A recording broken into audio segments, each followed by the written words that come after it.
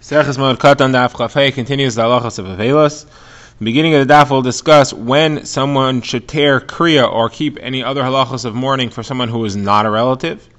The Gemara will then go into a list of stories about things that happened when Talmid Chachamim passed away from the world, and it also lists some eulogies, some hespedim that were given when Talmid Chachamim passed from the world. It'll be a lengthy daf discussing a number of Talmid Chachamim, when they died, and the incidents that happened. So the Gemara begins, it's commenting on the Mishnah which we just ended. The Mishnah says that one only needs to keep the halachas of avelos for his relative, for one of his close relatives. The Gemara asks a price that says that one should tear kriya for a chacham, for any wise man. Now the text of the Brisa says as follows: when a wise man, when a chacham has died, everyone is his relatives. Gemara says it can't mean that everyone is really his relatives, because it doesn't make you a relative. It means everyone should have the halacha of his relative, which means everyone has to tear kriya, everyone has to bear the shoulder, and everyone has to have a sudas havra'ah. That's the meal that's served to mourners. So you see, everyone becomes a mourner when it's a chacham that died. So Gemara says, okay, here we're talking about someone who's not a chacham. So Gemara says, okay, but even if he's just an adam kosher, even if he's just a good, upright, upstanding individual, everyone's supposed to tear kriya for him. Gemara quotes a brisa that says, everyone, the brisa says, why does one lose his children? Why does one's sons and daughters die as children? So in order to inspire him to cry and mourn for the loss of an adam kosher, for the loss of a proper individual. Someone says, hold on a second. You mean to say that a person will have his kids die even though he did nothing wrong, just in order that he should cry in the future for a adam kosher? Someone says, no, it can't be what it means. It means that the reason why someone will lose his children is because he is punished because he did not properly mourn over the loss of an adam kosher, over the loss of a good person. So the Mishnah then, which says that only one's relatives should mourn, is when we're not talking about an adam kosher. It was not an upstanding individual. So the Gemara says, there's another circumstance in which one needs to mourn, even if it's not an adam kosher, and that's if someone's present at the time that the soul departs. Gemara quotes a brisa, Shimon ben Elazar says, anyone who's in the room at the time of Yitzias Neshama, time of the departing on the soul, has to tear kriya, because it's like a sefer Torah that was burned. The body is like the sefer Torah. The body has lost the soul. That is like a sefer Torah that has been destroyed, and one needs to tear kriya even if it's not an adam kosher. So Gemara says another. So here we have an incident. This is the beginning of our list of stories, and where it says when Rav Safar died, the Rabbanan did not tear kriya. They said we didn't learn anything from him, so why should we tear kriya for him? So Abai said, first of all, it doesn't say that when one's rebbe dies he needs to go into mourning. It says when a chacham dies. That refers to anyone. Second of all, we do learn from him. We say over his teachings all the time. We may not be his talmidim, but we quote his teachings in the Beis Medrash, and that's us learning from him. So they accepted what he said, and they thought, though, it's too late. The time for tearing kriya has passed. So he said, no, as long as his hespedim are going on, you can still tear kriya. So they wanted to tear kriya right then on the spot, and I said, no, it has to be during the hesped, during the eulogy. You have to wait until the next hesped begins, and then you can tear kriya at that time. And now the Gemara quotes a lengthy incident that happened at the time of the passing of Rav Huna. So Gemara says when Rav Huda died, they wanted to put a sefer Torah on the bier, on the bed on which he was lying. And Rav Chisda said he was so careful never to sit on the same surface as a sefer Torah. How could you do that to him, to have him be lying on a surface with a sefer Torah after he died? What was it, incident? Because Rav Tachlifa said, I saw that Rav Huda wanted to sit on the bed, on his bed, but there was a sefer Torah lying on it, so he took the Torah off and he put it on a jug that he overturned on the ground, meaning he made a stand in order to put the Torah on there so that he would not be sitting on the same surface. So you see that he felt that it was forbidden to sit on the same surface that held a sefer Torah.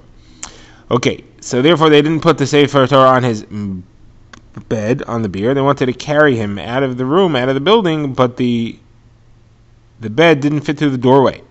So they wanted to try to lower it through the roof. They had an opening up to the roof. They wanted to lower it they wanted to carry it up to the roof and then lower it to the ground outside by means of ropes. And Rav Chisda said you can't do that because we know that the halacha is that it's proper covered for a chacham to have him go out through the door, not through any other way. So they said, okay, but the bed doesn't fit, so they want to transfer him to a different bed. And Rav Chisda said, no, you're not allowed to transfer him to a different bed. The covet of a chacham is that he should be removed only on the original bed in which he was laid. The source for that is from the pasuk discussing when the Aron was returned to Klal Yisrael by the Pelishtim. It says, "Vayikivus Aron Elikim al ha'agola al Agala Chadasha, on a new wagon. New wagon is mentioned previously and refers to a special wagon that was made by the Pelishtim to carry the Aron. So you see that they used the same wagon that they had before, they didn't switch it to a different wagon. Just like the Aron was carried in the same wagon, a Chacham should be carried in the same bed, should not be transferred to a different bed. So there was nothing else to do. They broke the doorway, widened it, and let him through. Okay, now, Rabbi Abba began to say a eulogy. He said that our Rebbe, Rav Huna, was befitting that he should have Ashras HaShechina, the Shechina should rest on him, meaning he should have Nevuah, but he wasn't able to do it because he lives in the Chutz La'aretz, he lives in Vavel, which is outside Eretz Yisrael. So at that point, Rav Nachman Bar Chizda, or some say it was Chanan Bar Chizda, but it was definitely a son of Rav Chizda, asked, but Yecheskel Navi said Nevuah outside Eretz Yisrael, like it says, Hayay Hayah Dvar Hashem El Yecheskel Ben Buzi HaKohen Be'eretz Kasdim. Yecheskel ben Buzi, the Kohen, got word of Hashem to him in Eretz Kasdim. That is none other than Vavel, same place. So if he was able to get Nevuah in Bavel, so should Rav Huna. So he said his father, Rav Chizda, tapped him with his shoe in order to get his attention. He said, I told you, stop asking questions that bother people. It says, Hoyoy Hoya. That means he was already receiving Nevuah before. Someone who started receiving Nevuah earlier can continue receiving Nevuah even if he leaves Eretz Yisrael. He already has Ashras HaShechina, the connections are already established. But Rav Huna was born in Chutz La'aretz and therefore he could not. Okay, so Rav Huna's beer arrived in Eretz Yisrael, and Rav Ami and Rav Asi were the leading Talmidei Chachamim there, and they were told that Rav Huna has arrived. They were not told that his coffin arrived. They just thought he arrived while he was still alive. So they were upset about it because they said when we were in Rava, we weren't able to lift our heads because of the kavod of Rav Huna there. He was the leading sage, and we could not speak. Now here he came after us, and they felt that this was inappropriate because they were the Talmidei Chachamim here in Eretz Yisrael, and they didn't feel that it would be okay for him to come when it was their jurisdiction.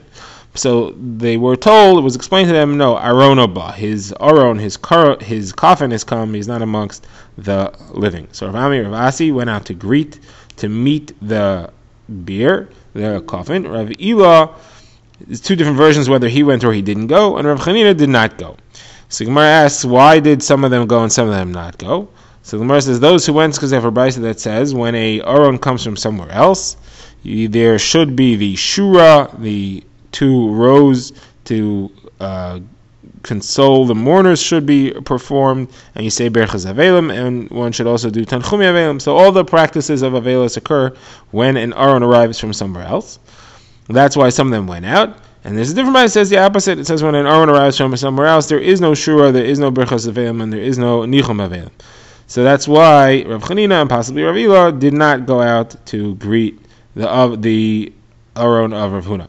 So Gemara says, well, hold on a second, these brises contradict each other? Versus the answer is that one's referring to when the body is still intact, the other is referring to where the body has decomposed already to the extent that the spine is not intact anymore. So Gemara says, but here Rav Huna, he was intact, he had come right away, he wasn't held in storage for a while.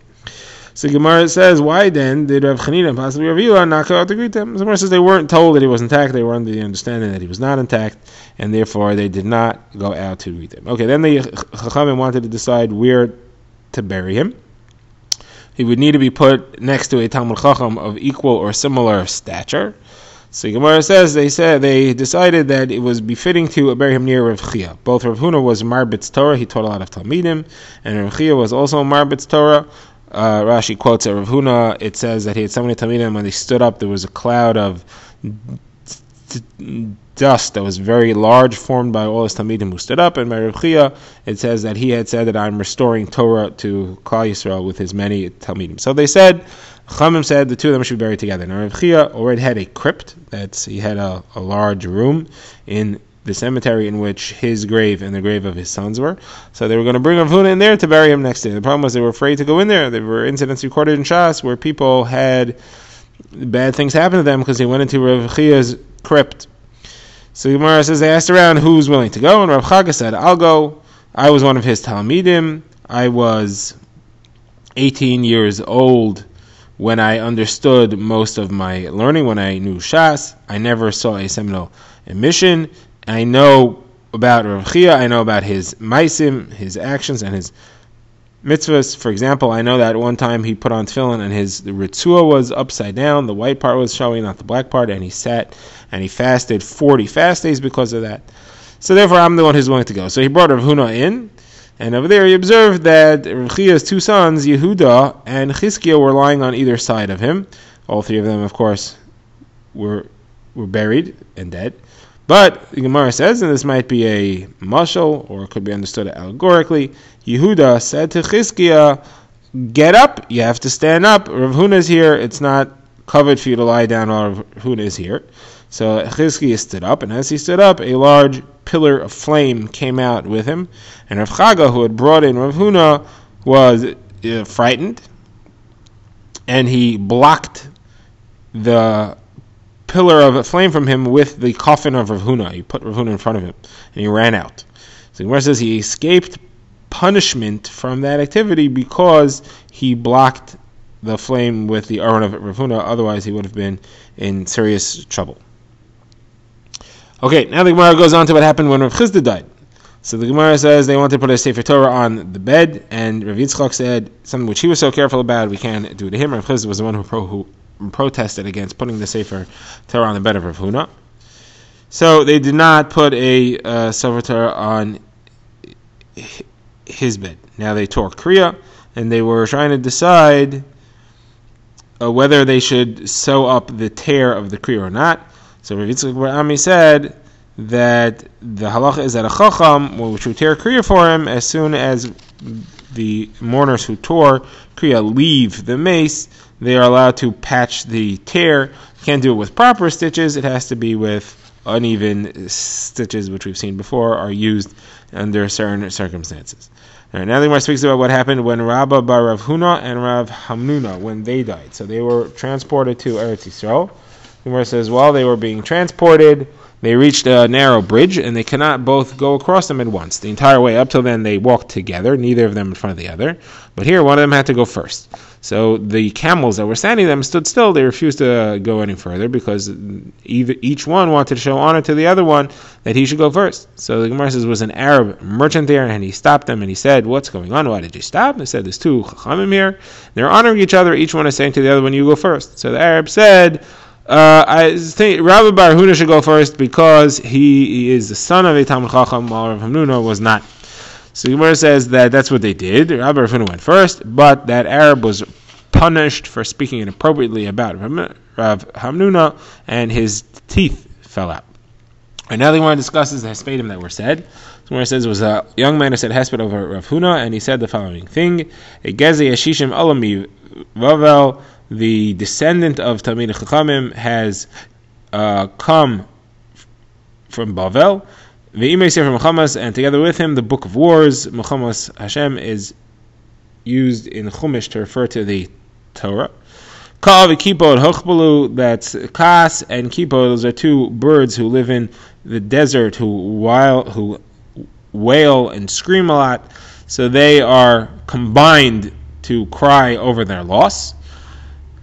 And they are seeing B'shod v'shever haba mishinar, the shod v'shever, that's an expression from Yecheskel or from Yeshaya, to see the destruction and disaster that has come from Shinar, from Bavel. Hashem became angry at the world, and therefore he grabbed away two neshamos, but he is happy with them as if he has a new kala. They are together with him. And the one who rides the top high heavens, Rochiv Aravos, is Sosvasamach, is happy when clear and clean in souls come to him. Now another example of a eulogy is when Ravina died. So the Safdana, the eulogizer, said that the tops of the palm trees should wave in pain and in mourning over the tzaddik katamar, over the tzaddik who was as a palm tree, as we say, tzaddik katamar yefrach. Then he said, "Inasam leilos kiyamim, let's make our nights like the days, not stopping to cry for the loss of the Talmid Chacham who made his nights like days, never stopping to learn." Okay, now the Gemara talks about some eulogies that were not appropriate. So the Gemara knows that there were professional eulogizers who used to go around. They were hired to say eulogies. One was named Bar Kipok and one was named Bar Oven. Versus Rav Ashi asked Bar Kipok, what eulogy are you going to say for me? Bar Kipok said, I'm going to say like this. I'm going to say, if the tall tree was burned in the fire, so what will the moss of the wall do?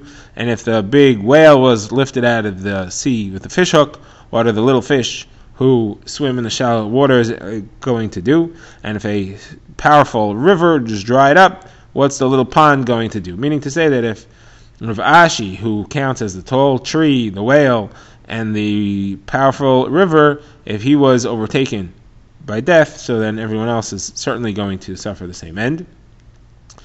Now Bar Avin said to Bar Kipok, you can't say that. You cannot compare a Talmud Chacham. You cannot mention the word flame, which seems to indicate Gehenim, or fish hook, which is just disrespectful and shows he was grabbed from the world. You cannot say that about a Talmud Chacham. So Bar Kipok said to Bar Avin, so what would you say? See, he said, I would say, cry for the mourners who lost something, but don't cry for the lost object, for the soul, because it has peace in Gan Eden, and we are moaning because we lost a Talmud Chacham. The Gemara says that Rav Ashi was upset about both of these. There's different versions in the Mefarshim. Either he was upset that they had a eulogy so ready to go for him, it means they were expecting him to die, or he was upset because of what they said. He didn't think it was appropriate. Some say it was because that he was referred to as a lost soul. He didn't plan on having his soul be lost. But either way, these eulogizers were punished by their feet becoming twisted, so they couldn't stand. And when Rav Ashi actually did die, they were not able to eulogize him because they couldn't stand. Now, the Gemara says this is the meaning of what Rav Ashi had said, that Bar Kipok and Bar Avin can't do chalitza because their feet were twisted. Okay, now the Gemara has another story about Bar Avin. The Gemara says when Rava was trying to cross the Tigris River, which is near where Rava lived, he said to Bar Avin, could you say a tefillah for me that I should be able to cross? So Bar Avin stood up and said, Bo Rav Shlishis b'mayim. Most of the third is in the water. Shlishis is a word that refers to Klal Yisrael. Most of the Shlishis refers to the leader, the Talmud Chacham of Klal Yisrael. And then he said, Zechar v'rachem, remember and have mercy. We have strayed from you like a wife who strayed from her husband. Don't let the bitter water overtake us. Again, referring to the Sota, who is destroyed by bitter waters, and he was saying, Hashem, please don't let Rava be destroyed by bitter waters. All right, now the Gemara speaks about more eulogies and incidents that happened when Talmidei Chachamim had died. The Gemara gives a siman who we're going to talk about. Chanan Yochanan Zera Abba Yaakov Yossi Shmuel Chia Menachem. The Gemara says that Rav Chanan was the son-in-law of the Nasi, didn't have any children, and he was mispal, and he did have a child, but on the day that he had a child, he died. So Yul just said a eulogy for him. He said that Simcha has been turned to sadness, joy and sadness became connected, and at the time of his great happiness, he was moaning, and the time of the child was given life, the one who was mispal for him was lost. And the Gemara says that the baby was named Hanan, after his father.